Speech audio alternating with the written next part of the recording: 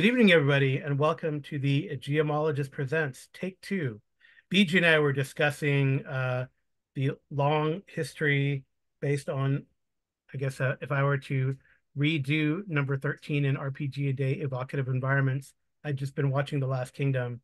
So I'd love to run a game in that time period, 8th to 10th century or so, England, when there were three kingdoms: Wessex, Northumbria, and Mercia. But that's not what we're going to talk about today, because that's probably another podcast. And maybe I'll get BJ on and maybe an Anglo-Saxon expert. But today, we're going to do an unboxing. This is our ongoing series of what's in the box. What's in the box? And you can see it is not head-sized, BJ, right? Right. So there's no Amy is safe. Yeah, yeah. She's There could be a hand in here, though, and some phalanges, but there is not. So this box comes from Flying Cloud Fulfillment, and it is Macuahuitl. How do you pronounce that, BJ? Macuahuitl. Macuahuitl. So this is a game we have the PDF of. We've had them for a while. It is by the Basic Expert, and he has put out a game um, using the Whitebox engine, a role-playing game set in the Aztec Empire. So I will open this up. Cut away from yourself, see? Cut away. You need an obsidian blade. Yeah, oddly enough, I do not have an obsidian blade, I think, but I think I have like a obsidian arrowhead. Like when we were growing up, my dad would and I would go out and visit our family in New Mexico, and there are these arrowhead beds, like just walking around the arrowhead beds. I mean, I guess it's the old um, territory of the Pueblo Mhm. nation from time before, right? For a long The time, and Anasazi. Anasazi too, and they're just you walk around on the road and on the trail, boom. Yeah. So you got all sorts of stuff. That's crazy. So I do have one somewhere. That would have been I should have done that. I should have done that. Oh well. So anyway, we'll take it out. And interestingly, it is an obsidian black cover here, upside down, With blood red. blood red Aztec calendar. Yeah. And BJ has set this up for us, so we will be able to flip through this and talk about it. On the back hmm is some sort of owl-headed deity. I think that's an owlbear, Maybe. maybe an Aztec owlbear. And here But this very cool. huh? Sounds about Go right. ahead. So it's about 180 pages, though the last two or three pages are the backers, quite a few Mhm. backers. 177 pages, 176 and 77 are index. So that's Oh, I makes didn't us. even look to see if our names are in there. Oh yeah, I'm sure our names are in there. Um, if you guys Um, want to go look back through the back catalog of Nerds RPG Variety Cast, right, Jason interviews has an episode where he interviews the author. I think he did it a little bit before the Kickstarter launched, right, and right. So he talks about his own. Some of his ancestors are Mashika, which is Nahika, is yeah, is the the Aztecs. That's the name the Aztecs would refer to themselves by. yeah. Although So he, nowadays I think it's both. You could say both. yeah, Yeah, I mean my origins being from in northern and central Mexico and Central America, I definitely have um, ancestry like that in my background, which is great. yeah. So yeah, so this is by the basic words, art, and layout by the basic expert, Macuahuitl, white box role playing in the Aztec Empire. So we'll switch views here Okay, and we'll take a look through it. turn my camera off. All right. All right, the switched off my my desktop camera and moving over to a different desk where I have a. I'm learning how to film things for maybe for YouTube, maybe for I don't know what, but here I got a camera set up, so I Yeah. apologize for the glare. I can't do anything about the overhead light. I need to get a lamp or something to record. So, although if it was anything but this glossy metallic embossed front, it probably wouldn't be a problem. yeah. There's a little bit of But, glare, I think, in the pages when we were testing it out, but it seems pretty fine. So yeah, we get open to the table of contents. okay, Yeah. you can see it's a nice hardbound book, and it's got Hmm. this red ribbon bookmark, Yeah, it's really which I nice. always appreciate. So, all right.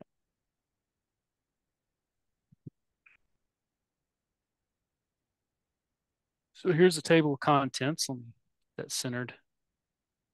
Yeah, so it has like 10 chapters and appendices, which includes the index and Appendix D is a map of Tenochtitlan, a glossary, resources, and then the sacred calendar, which is kind of important in Yeah, gameplay, which I thought was a kind of a neat addition. So and I think as we flip through here, this artwork is amazing. I love it. I love the It's line mostly just drawings and line drawings, but it's just so evocative of the setting here. yeah, and Basic Expert does all the art too. It seems Hmm. like yeah. So the introduction, I what I love. There's a cool introduction, on the first page. I love the Yeah. second part of it. Um, yeah, and I guess maybe this is a good point to talk about. Like, I guess have there been games set in this setting in the past? I mean, I know I D and don't I I mean think you've got in the historical past. no, I mean you've got Maztica, which is part of the Yeah, Forgotten Realms, but that is more about almost more about the people from who are sort of the somewhat analogous to Spain in the Forgotten Realms. It's more about their discovery and colonization of yeah. Maztica. It's It's not more like really, Conquista. Yeah, it's more about it's yeah, like the Conquista, akin to the Conquista. Yeah, yeah, same with 7C, I believe. I feel like 7C, right, has like um these orthologs, I guess, for lack of a better term, hmm, because they're not called, Mexico or Yucatan or yeah, whatever, but they have these orthologs for those indigenous peoples, similar indigenous peoples on our planet. yeah. Um, 7C Or just the lizard men and the lizard men and yeah, the old world of Warhammer. right. Yeah, I mean that's kind of yeah, they have like this their architecture is harkens to right the Hmm. sort of step pyramids and things that you would see in a Yeah, Mesoamerican. But and then I mean, one of these days, one hopes that Coyote and Crow will have a pre-colonization world book for that area too, which would be kind of neat. yeah, They just did one yeah. for like the Northwest, um, right, the Northwest territory of their world, their pre-colonization world, I think. But yeah, so this is They're I have not, uncolonized. huh? Yeah, yeah, they're Uncolonized. uncolonized. Yeah, It's a few. uncolonized. It's a alternate history where there's no colonization, but we're Right. in sort of the modern or near future of now. Yeah. Right. Right. So this is really like inspired by the Three Little Black Books, Hmm. or Three Little Brown books. Black books are the Traveler books. The Three Little Brown books. And he also contemplated using his own system from Atomic Punk 2160, as well as a Cepheus engine. Cepheus engine could be interesting too. Yeah. Um, that's something to talk about. I've always wanted to have, and I think Cepheus engine would be kind of neat for like a campaign where you sort of started maybe as Northmen or maybe in a sort of a Mesoamerican situation, and then the spacemen come and take you up to space, right? Yeah. As in your next career. But anyway, so I think what's cool is they do have how to pronounce words in Nahuatl, um, which is the second. So that's great. So you can practice your Nahuatl pronunciations as you look Hmm. through the names of maybe your own character's name or the names of the deities in this world. But Yeah. TL is a tlot sound, tlot, tlot like Tlaloc. X is unique Aztec sounding, and it's like Mexica, like BJ was pronouncing. Although some people use an H at that, depending on where you're from, and say like Mexica, like Which is the Mexico. origins of the word Mexico, of course. Right. C is a k, but it like in the back of the throat, and then TZ like pretzel, like sound. So it's pretty good. Actually, it comes naturally to me, so it's Yeah. kind of neat. So the diphthongs are very interesting. I love pronunciations. And then we get into straight into it, getting started. Yeah. Do your attributes. Uh, Yeah, this is pretty typical D&D: strength, intelligence, wisdom, constitution, dexterity, and charisma. Well, charisma is a little Um, different. Well, I mean, you roll it the you same, can but it means see, something different, right? So it's neat. Yeah, yeah, so charisma gives you your as with all D&D, your sort of number of followers and their loyalty base, but it also defines your social class within Aztec society. right, right. And I actually really enjoyed his little treatise and explanation for the alignment. The alignment, like, uh, old D&D Yeah, is lawful, neutral, or chaotic.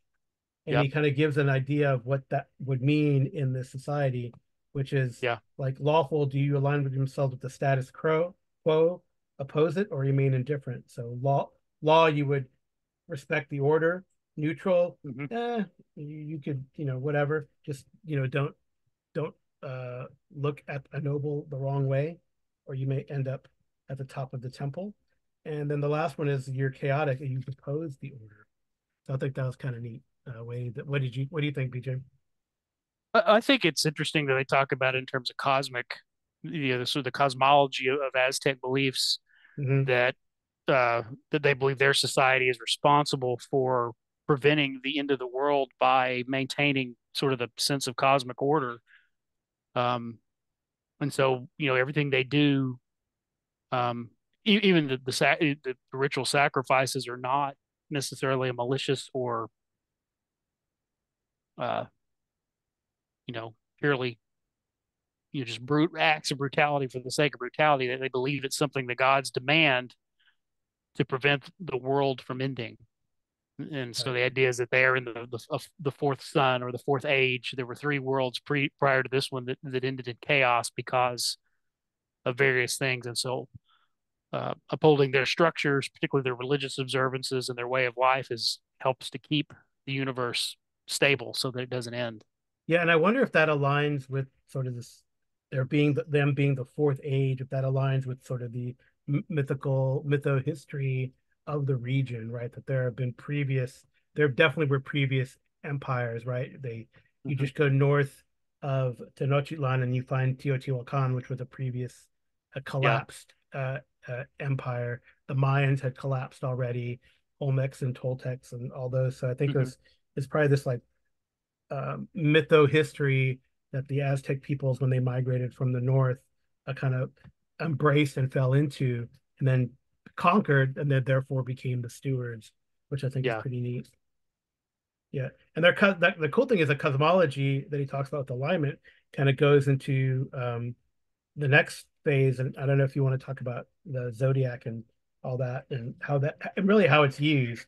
They don't just spend, these several pages looking at it, it becomes kind of a mechanic, which is kind of cool. Yeah, you're born under a certain zodiac sign and on a certain day, and there are certain numbers that are considered fortunate and unfortunate, lucky or unlucky.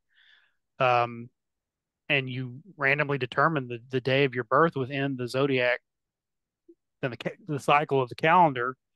Um, and it notes an actual practice from the Aztecs that it's really more about the day your parents give you your name, and so that if you were born on an unlucky day, your parents could wait up to 4 days to give you your name to try to change your fate Right, to right. get a little better prospects. So I mean, I guess at a certain point you're just screwed depending on when it is, but Hmm. there's a little bit of chance there. So in your character creation, you determine that, and that potentially gives you some effects. Like here's the effects of where you are in the calendar based on the day you're born. Right, right. Um, Which is kind of cool. and it's Yeah, associated with a certain god and gives you certain effects. We yeah, don't it's have kind to of go neat. through all these, but No, no, but for we really neat little hieroglyphs for each of those, yeah, pictographs for them. So yeah, I think it's called the uh Takena, right? yeah, Takena, right? So using that hard K sound. But it is yeah. pretty neat. They refer to animals and hmm items, which is kind Yeah. of cool. See, there's And quite a few here, yeah, yeah, and then the days also. So the unlucky day, if you're born or you know if you're born on a lucky day or an unlucky day, you roll 2d6 and it'll give you your boon or your bane based on that. Yeah, they're pretty cool. I like that kind of stuff. It's not like a full on, life path, but it does give you like a touchstone to, to kind of throw into the mythology of your character, right? Like what sign are they born under? Do you know? I mean, I know that Hardmaster uses like sun signs to kind of dictate that, and they actually play into your like skills and your some of your abilities. But do you know of any other games that would do that, BJ? Um, doesn't Warhammer Fantasy, isn't there something about your birth that affects you? I think for humans, it's like maybe it determines your doom, but I don't Yeah, I don't remember if it gives you. I don't remember the fourth edition if it gives you at least if it gives you an effect, but I definitely know like Harn Master does that when you which is kind of cool. yeah, So all right, so when we get to page 14 is interesting. So status points and advancement. That's something that they do a little different. yeah. So you don't, there's no money. You know, in traditional D&D, your XP primarily is derived from treasure. Uh, so you don't get XP here, you get SP status points.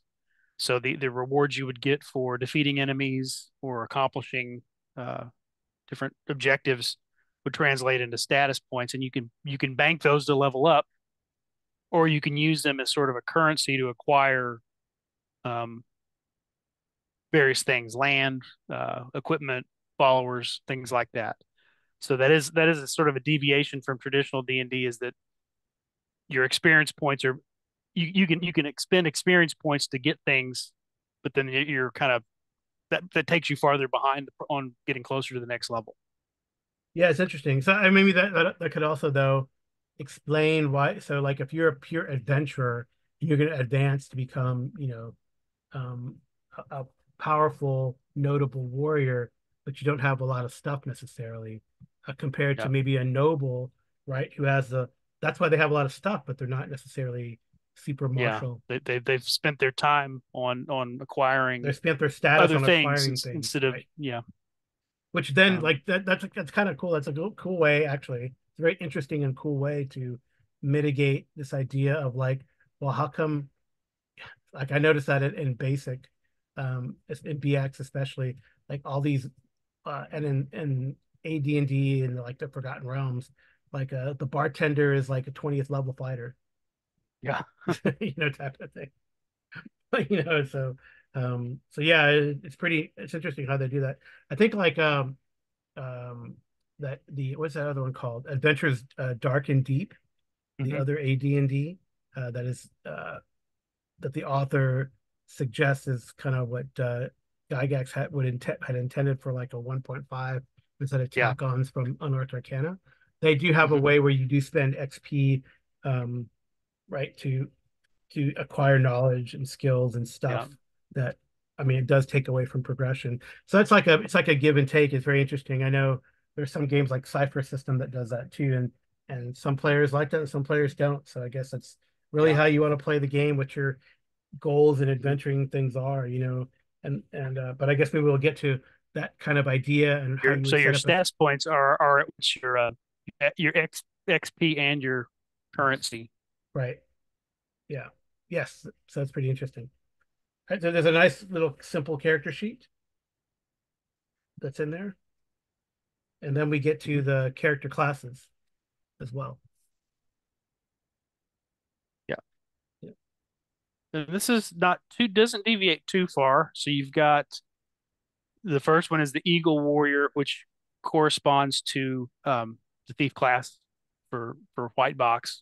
It corresponds to what? Um, it really corresponds to the thief. It uses the thief's experience points progression and hit Oh, the Eagle dice and Warrior does, but everything. it's like a warrior, right? Yeah, Oh, but it's more yeah. like It's a really kind of it's more like a ranger. yeah. I know. I was just seeing that. Yeah, trained in stealth. So is there a skill? I guess there's a skill system sort of in this It's game. just the D6 that you find in basic D&D. What one things that Whitebox has done, they replaced the thief skills. They eliminated the percentile, and you just roll the D6 that you do for anybody else that is looking for something hidden or trying to, Oh, right, right. Yeah, like when accomplish you're some kind looking of for secret task. door, like when you're Uh, looking for you secret know, doors. Oh, that's cool. So it's kind of in a way, I guess, like Hyperborea expanded yeah. on that. So like a yeah. So like a regular character gets a 1 in 6 to find to notice a secret door. Well, a thief gets a 2 in 6, and it goes up as they level. And so this is Oh, translated on into wow, the that's Eagle cool. Warrior here to where and it also include wilderness skills in Yeah, addition to stealth, the survival, skill. tracking, and climbing, move silently, trap detection. Oh, that's kind of neat. Yeah. So I could see Uh, where you could pretty much port this into Whitebox and just say, here's a ranger, you know, uh, uh-huh. just using that mechanic. But that's really cool. Yeah. So the Eagle Warrior's primary uh, goal is to be a scout and to capture Right, enemies. right, right. And I guess I Um, do have something on female characters. yeah, they do note that traditionally women would not have been warriors. Uh, that it's up to the group to decide whether they want to hold with that convention. But they write he writes the book as though that's the case, just to Hmm. be consistent with what we know about Aztec culture. But that you're free in your game to suspend that distinction if you want. Yep. Okay. So then they have Um, Jaguar Warrior, and yeah, that's and this like is more the of a brute fight, straight up fighter, right? yeah, although you've got a little bit of a almost like a barbarian or berserker rage. I mean, the Jaguar Fury is just the fighter's multi attack against low hit dice creatures. Uh-huh. Um, but you also have if he's at half hit points, his AC improves by 2, and he gets a +1 attack and damage bonus. So that to me Almost is like almost a like a proto friends. Yeah. berserker Hmm. rage. Yeah. Yep, yep. Um, but otherwise, this is pretty much the standard original D&D fighter. Cool. And then interesting, protect, po Pochteka is next. So Yeah, merchant. a merchant. Um, and they're using this is interesting. They're using the cleric XP progression. Neat. Um, but they're more of a diplomat and negotiator. They don't actually have spells or any kind of magical abilities. Hmm. Hmm. Um, So I guess kind of like a face character, really, not really. yeah, that's really what they are is kind of a faith character. Yeah. It says they're And used as spies. notice when they're in diplomacy and negotiation, they get an advantage on their reaction rolls. They roll 3d6 and take the two Oh, best nice. That's dice, which cool. I thought again this is not only really cool, but I see ways you can crib mechanics into even other genres to kind of create different styles Yep. of characters you don't normally get with just your fighter, cleric, and magic user. Yep. Cool. Um, and they've got some bonuses to when they try to travel. And again, that's based on that 2d6 Yep. This or is that 1d6 roll. And then you have the Nahualli. Is that how you say it? Nahualli? Nahualli. Yeah. Yeah, which is the priest. It's Yeah. interesting though. So you intelligence is the core ability for the merchant, and the priest is using again the magic users uh, progression Progression. Yeah. in terms of XP, hit dice, saving throws, attack bonus, and the spells. But wisdom is their ability because they're considered a priest. They're still praying to the gods for their magic. Hmm. Um, and so, uh, and then he notes, and I think he notes later on the chapter on magic, there would be no distinction between, say, the divine, spiritual, and the occult, Yeah. That's interesting. supernatural. So it's just magic is magic, Magic is magic. and it Yeah. comes That's from the neat. gods. Yep. Um, but so that's pretty cool. And then we have a Otomi Mercenary. These would be people who are based on the Otomi. They're not Aztec, but they Right. are Like mercenary auxiliaries. conscripts. Hmm. Yeah, that they use as auxiliary warriors. And this is probably more just a straight up, I think, fighter type. Hmm. Again, probably whereas the Jaguar Warrior gets that sort of uh, No, they both get a battle Berserker fury. Rage. Yeah, they gets a battle fury, but then he gets a melee master. They can pick a weapon to have a +1 attack bonus. So Yeah. So kind they of don't like a get that. skirmisher. I've seen like skirmisher Yeah, so they don't type get of that rage character. once they start to lose hit points, but they do get this thing Yep. and an ambusher. They're got an ambusher ability. And then finally, And then the Shorn One, it's like a um, paladin, right? these are like paladins. Yeah. And once they get to it's level 7, they start to cast spells as a Nahualli of first level and progress up there. So this is yeah, definitely a kind of Yeah, a paladin-like character. yeah, yeah. That's cool. Yeah, it's pretty good. Um, Evocative character classes. I like that. Then they have yeah, money and equipment. Pretty yeah, standard. it's a very It's small D6, list. right? It's a Yeah, it's a D6 damage, and there's just a D6 plus one or D6 minus one for. everything. Yeah, plus one or minus one to some of them to reflect bigger and larger weapons. Right, right. And then the But you armors. look at this art. Here's got give you this nice picture of the club, and here's a Macuahuitl. Yep. The name is the game is named for this. I think probably Iconic everybody's seen sword. Yep. this iconic weapon, Mesoamerican. Hmm. I Yep. saw, I can't remember if it was MythBusters or another episode where they were trying to talk about sort of they were exploring some of the conflict between the conquistadors and the and Mesoamerican tribes, and they had a replica Macuahuitl, and they put a Spanish uh, breastplate like the conquistador would have had on a dummy, and this thing just chewed through it. Really? It Wow. just one just reared back and just hacked at it, and it just caved it in and just it pierced the steel. It was Did it pretty destroy did amazing. it destroy the the blade? I don't remember. Probably, I think it probably did, But um, I guess that's the but thing is like I'm sure. they got several good swings, and it just pulverized the. And you could tell by the way it damaged the dummy that yeah, the person who got hit would have probably broken a collarbone and had internal bleeding, and Right, right. Hmm. it was a very effective weapon. Yeah. So I didn't see it. I didn't notice. Do they have like? Do they tell you what you start with? Um, let's see, I kind of skipped that. Yeah, I'm just trying to Uh, look what like your starting kit might be. They have like all the costs in SP, but like what do you yeah. start with? Or do you Players start with? start with 3d6 times 10 status points. So just like you'd have 3d6 times 10 gold Okay, in D&D, there it is right here. cool. Um, the other thing I Yeah. wanted to highlight, which is really interesting, is they have the Atlatl in here as one of the ranged weapons. And an Atlatl, you would Hmm. have to, you can find pictures of them and YouTube videos demonstrating them. Yeah. Is they it's this little thing that helps you like fling a javelin. Hmm. So you can use a javelin in an Atlatl, and it uses sort of this sort of to throw it farther and harder. Yeah. What's interesting and this has always been interested to me since I'm Cherokee. Cherokees are the only North American tribe to use atlatls and blowguns. It's interesting. So you feel like And maybe our they traded with the. and our basket making and pottery style has elements of Mesoamerican influence. You think they traded? I'm not sure where that comes from. That there are a couple different Cherokee origin stories, but one of them does talk about coming across a great water, which would seem to indicate the Gulf of Mexico. So Oh, hmm. we also have Central American mitochondrial DNA. Oh, cool. So there is one suggestion that perhaps at one point there was the chair include some Iroquoian because our language is Iroquoian.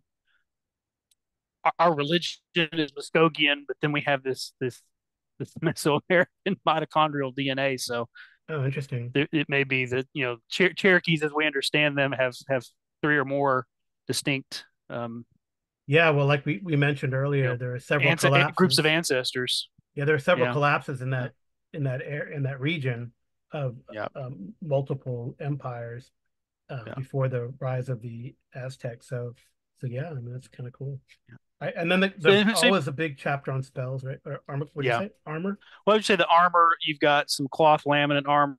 You've got a horse suit, um, which is a little more heavier armor, which only you have to be of a warrior class Yeah. to use. Not is implying not only just because of training, but also because you would be the only ones allowed to wear that kind of armor.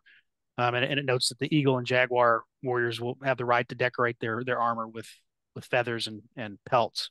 Oh yeah, that's neat. So And anyway, so there's your armor class shields. is generally kind of low comparatively, right? They Uh, don't. see, cloth laminate is +2, so probably the equivalent of leather Yep. in D&D.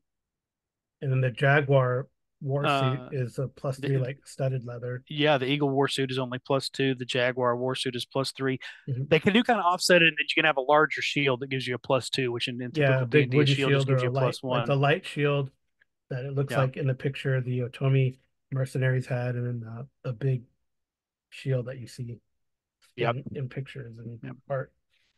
So yeah, that's cool. yeah. I think the other thing that maybe offsets that is that there's a major emphasis, at least when your humans are fighting one another, not to kill each other.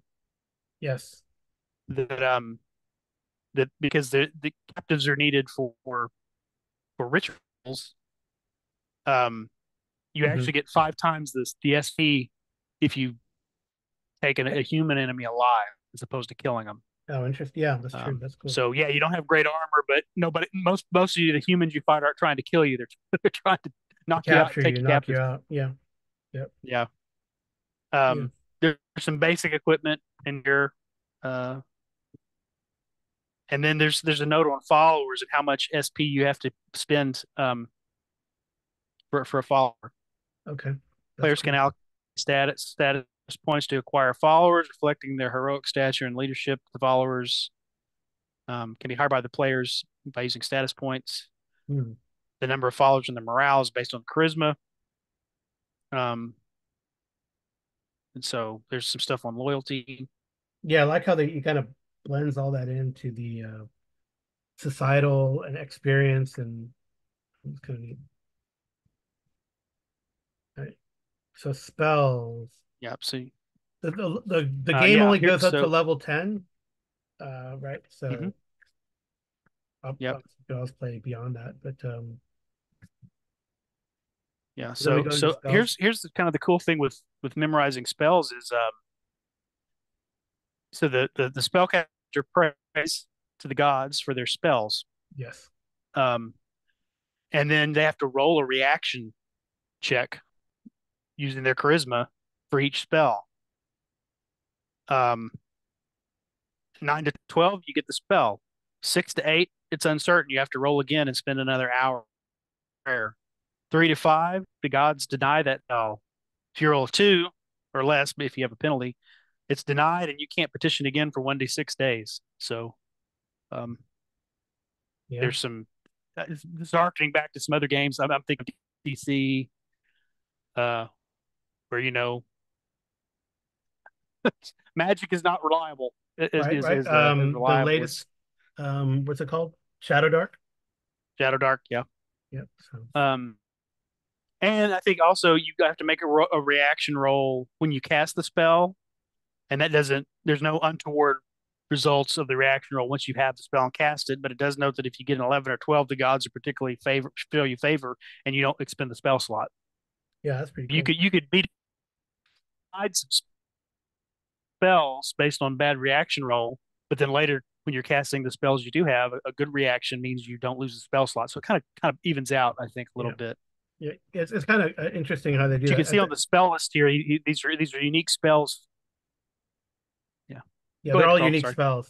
They're all unique spells. No, I kind of like, again, it's this is sort of the simpleness of the base system allows you to kind of play around with how the spell casting works. And I know in the future when I go over the kind of two um, sort of Anglo-Saxon period games that I'm interested in because I've been watching Last Kingdom. Um, then one of them does have like a kind of a very Look at this unique artwork of spell list. Yeah, that's just pretty cool. Pretty unique spell list and unique ways of casting spells and just sort of your traditional Vancian. I kind of like that. Yeah, that's pretty neat. Like Stella or yeah. icon that they're showing there. So that's cool. So very, very evocative names, evocative Yeah. spells. Right? And then they talk about adventuring. Mhm.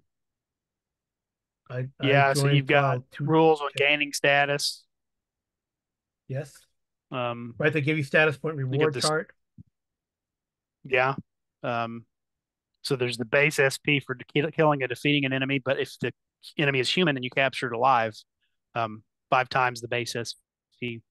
And I remember the funny thing when the interview Jason did with this guy, he was talking about, you know, your XP, your kind of the thing that the currency that drives the game forward. um, is based on these human captives, and so you suddenly, it's not like regular D&D where okay, we're out of the dungeon, we have our loot. It's a 2 day journey back home. You don't expect your chest of gold to just get up and run off in the middle of the night. Right. Right. A Oh yeah, captive that can leads do to that, another. and you're like, It oh no, totally leads to other there adventures. there goes our there goes our experience. Go get him. Well, it's kind of neat. I That's like pretty this funny. reward table is pretty cool in that Mhm. right, it reminds me also not just of just your standard XP for defeating enemies, whatever, but also Yep. milestones during an adventure or milestones during a career even, Yep. which harkens to Pendragon, where you accumulate glory. Um, Yep. you don't have to spend glory to get stuff, um, but just kind of like rescuing captive enemies, conceiving a Yep. child, um, stuff Yeah. like that, right? So defending a city Mhm. from attack, escaping the capture from enemies. Yeah, you could Yeah. get yourself captured on purpose and then escape with some good SP, man. Yep. It's perfect. Yeah. So they get some stuff on time and movement, which is kind of typical D&D stuff. Light. They do note that when you're in a fight, you have to roll to see if your weapons break, but you can repair them afterwards. Hmm. So as long as you have the proper supplies, which is going to be like wood, obsidian, Hmm. sinew, things like that. So you might want to think about during your adventuring career, part of what you should get yourself out with, or some basic stuff to repair your weapons with. Yeah, a note about weapons. Yeah, so they're unique crafted from wood and obsidian. Just as back, Mhm. and then I think what happens is um, yeah, if an attack roll fails, you roll a d6 to see if it breaks, Yep. and you consume like 1d6 pieces of obsidian in combat. So, Mhm. so yeah, so yeah, and Um, then you sit there repair weapons. That's kind of cool. yeah. Here's some stuff on what it costs to build structures. Yeah, so there's your domain play. Hmm.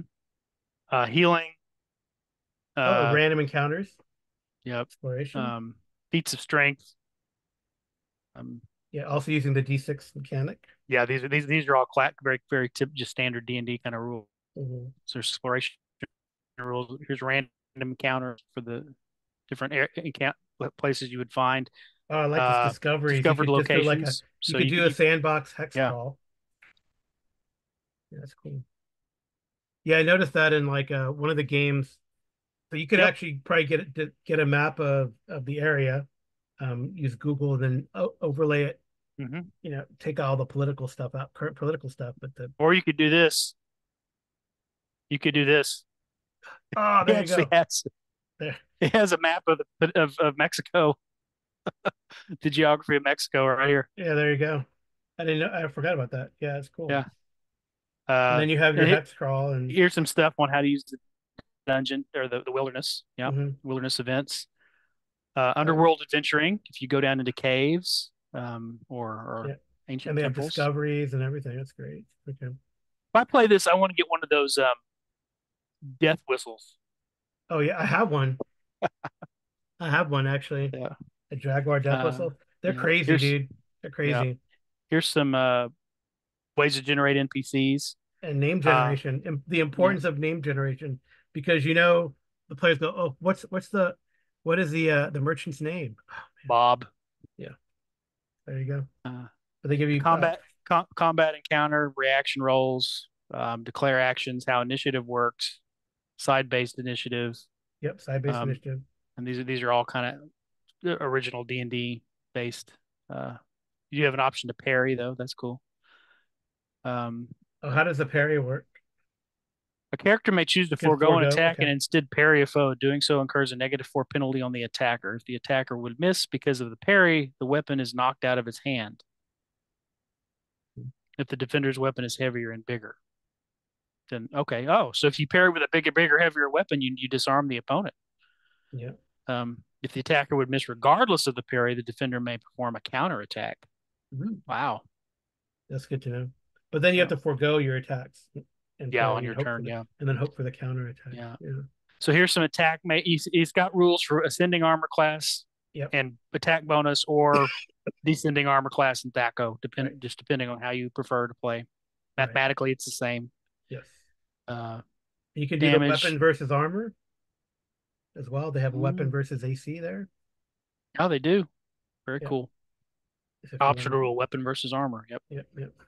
Uh, damage rolls. There's some rules on when you fight invisible enemies. Overbearing. Uh, you're dead at 0 hit points. Optional rule, bind wounds. Characters can heal 1d6 points of damage after each combat encounter. Um, which I think that it might also mitigate the fact that you have lower armor class, so you're likely to lose more hit points in a Right. Right. battle. Mm-hmm. So Um, is that just like rest and recovery? and you don't Right. really have, you know, you're probably not going to have your spellcaster is having to function as both cleric and magic user, so Mm-hmm. they may not have healing spells depending on how they rolled and what they asked for. So, Right.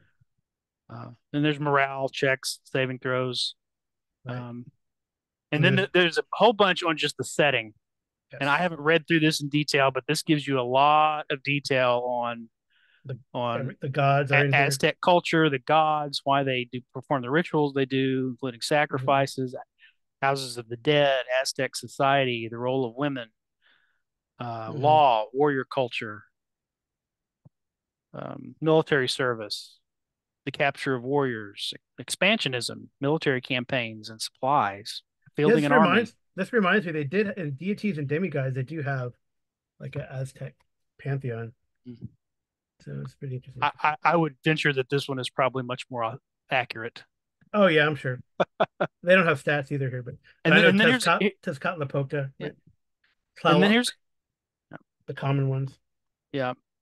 They talk about cacao beans, economics and trade. There's stuff, Oh, what that's sort of cool. Yeah. commodities are valuable. Cotton, cacao, maize, metal objects. There's a timeline of events, so you've actually got a historical timeline They can of put things in. of the ancient Aztecs. Yeah. I do like Up, the military campaigns and supplying the army in the field and how that works too, which is mhm. pretty like if you wanted to do like some of the battles and stuff now that you have the timeline so you could actually Yep, look through that. Oh, list and of emperors, which is nice. yep, and then the major cities of the and locations of the Aztec Empire: Mhm. Chaco, Macuahuitl, Yeah, it's a very short-lived empire, isn't Oxalacan, it? Tenochtitlan, Tlacopan. Yeah, so enemies of the Aztecs. So Mhm. here's some of the other people that historically would have been their enemies. Yeah, yeah, And then maps of Mexico and the Aztec Empire. And then I think it ends with there's a chapter on herbalism and medicine, right, and how to use that again, since I think that's well placed, given that we don't have dedicated clerics right. like we would in D&D. Um, and then here's your bestiary: monsters and foes of myth. Oh, cool. Uh, so just sort of the general things. You've got a section on animals, Yeah, the and monster then a attack section on matrix. yeah, yep. There's a monster attack matrix. Mhm. Yep, Then humans, like your humans. typical humans that you would Yep, run into. and then monsters. Fun. Oh I think wow. one of the cool things that we skipped over, but the spellcaster, the priest, has a shapeshifter ability, like a Yes, I druid saw as that. well. Yep. Um, Oh, these monsters are cool. yeah, undead warriors, were Jaguar, Yep. Yep. Demon or demon warriors. undead Toltec. Yep. I like this Jaguar of Tezcatlipoca. Weapon and a bite. Lovely. Hmm. And then chapter Giants. 10. Oh, sorry. Yeah. Giants? Oh, Yeah, there's a giant in here too. okay. Yep. And then The Ozcocolzec. mhm. Chapter 10 gives you treasure. There's not a whole lot of listed here. It's Yeah, mostly yeah. magical and cursed armor and weapons. Hmm. Um, and some descriptions of different types. Yeah, Uh, page 164 is pretty cool. let's skip that.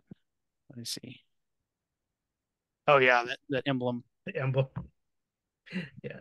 That's the eagle on the cactus that led them to found uh, Tenochtitlan. Cool.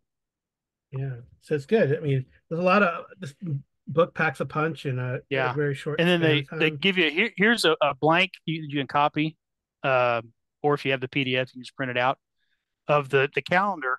They talk about how important it is to keep track of time because when you pray for your spells can be affected by Oh, your right. birthday, right? Yes, And the yes, time yes. of year.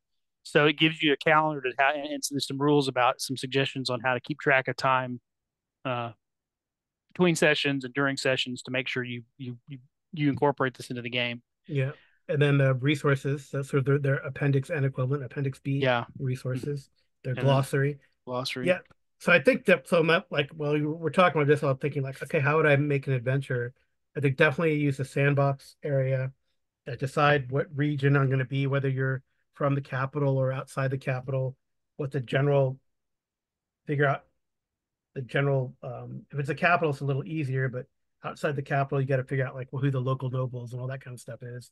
But then, you know, figure out an event that might happen or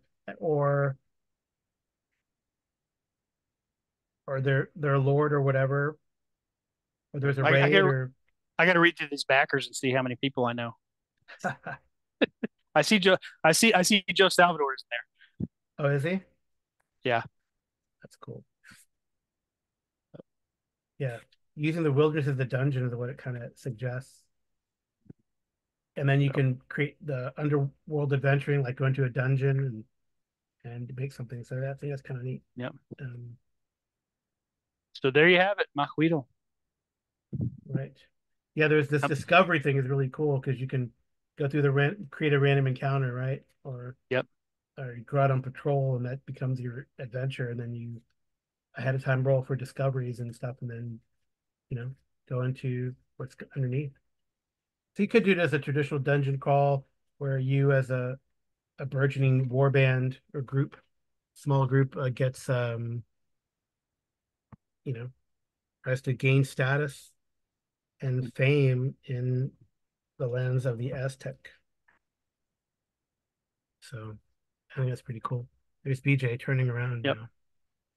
All right. Trying to turn my There we other go. camera off. So That ah, was pretty cool. So that there was a pretty thorough, not totally in depth. We didn't go through spell by spell, but pretty thorough unboxing and look through of Macuahuitl, again by the basic expert using the Whitebox engine to role play in the Aztec Empire.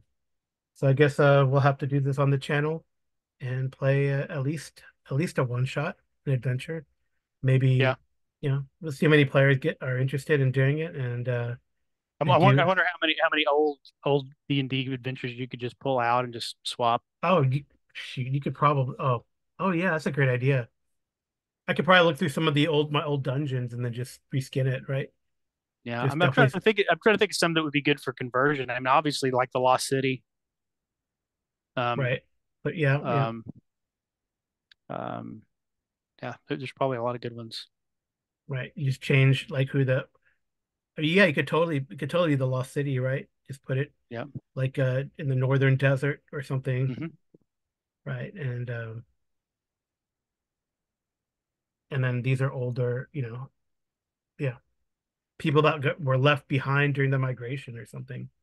But now they've Yeah. developed three different cults. You pick three gods here that are akin to the gods that they use in that. Yeah, Lost City would Hmm. totally work. Right. That'd Yeah. be pretty cool. I have to look what kind of like non-human foes they have in here, for the Yep. stuff that's underneath. But like do they have like the equivalent of goblins and all that kind of stuff? I don't know. You can just change them into, you know, men that have like just like the the people of the Lost City Temple and the Lost City, just change them into like people that have lived underground, Yeah. Yeah. like Adapted. mole man equivalent or something. You get something pretty cool. Yeah. Yeah, it's pretty neat. So, well, thank you so much, BJ. Any last thoughts on Macuahuitl? No, I think this to me is this kind of a I want to play it. Yeah. I guess I'm just impressed at the quality and the thought that's gone into it. Uh-huh. But I also think this is a really kind of good example of kind of what the indie game and OSR movements can produce when someone has a really creative idea, um, and kind of puts some serious thought and a little bit of drive and passion into. These are the kind of projects I don't hesitate to back, and that Right. I kind of wish now, looking back, I wish I would have, maybe ordered two or three extra copies to give as gifts, or Yeah, I'm sure it's we just. could do that now, you know. I don't think there's I don't know if there's a I think there's a print on demand on drive through too. Yeah, it's on drive through RPG. You can't get the hard. This one was a backer, Yeah, I think backer exclusive. backer exclusive Yeah. deluxe edition. But you can get a. um I've got it up on drive through on my screen here. Let me. Yeah. Yeah, You definitely. I can get mean, it's a. just something I mean, I should really plan to Yeah, run this like you can get it a standard. So you can get it in a PDF or a soft cover. I think the soft cover is white. It didn't have yeah, that black, and it doesn't have the embossed cover, but it's red. right. The inside probably looks just like what we were Just the looking at. same. Right. Yeah, Yeah, so definitely I want to think about running a Macuahuitl adventure in next year at North Texas for sure. I think it'd do well there. Um, you should well we should reach out to the author and see if he wants to come. North Texas. Yeah, Yeah, maybe. I don't know where he lives, but Yeah. Anyway, thank you guys so much for listening to this What's in the Box episode on the Geomologist Presents with special guest, the Arcane Alienist BJ Boyd. And we will put the link, I'll put the link to Jason Connerly's interview with a basic expert in the show notes on the YouTubes, or the YouTube notes, I guess. So thank you so much, BJ, for setting up the camera too. It's yep, pretty fun. We got to do this again. good to be here. Yeah. So thank you so much. And for everyone listening, good night and good rolling.